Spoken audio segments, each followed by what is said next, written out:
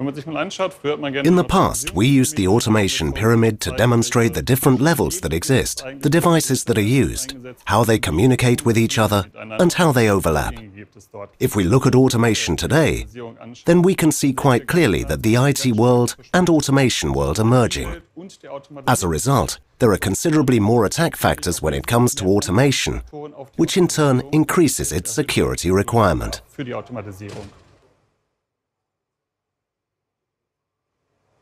No, quite the opposite. Safety will continue to grow in importance.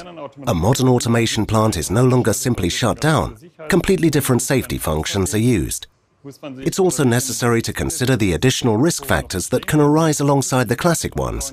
In this context, the question arises, how secure from manipulation is your own safety controller?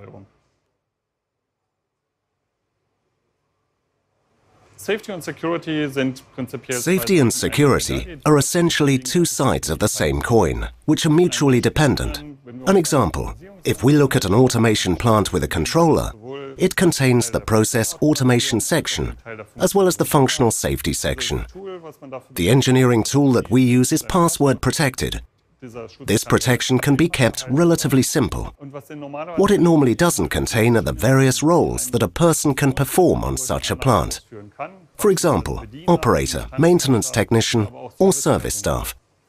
If someone knows the password and enters the plant, where he changes parameter values, it may be that these parameters are significant for functional safety, and as such, he would be intervening in functional safety.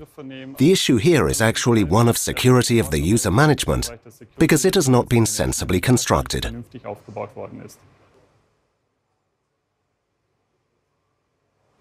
The challenges for security are these.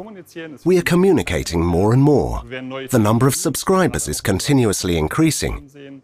And we will see new wireless technologies finding their way into the production world, so revealing more safety gaps. On the other hand, in the area of functional safety, machines are becoming modular and flexible, and so there will be a completely new set of demands to provide answers in this area.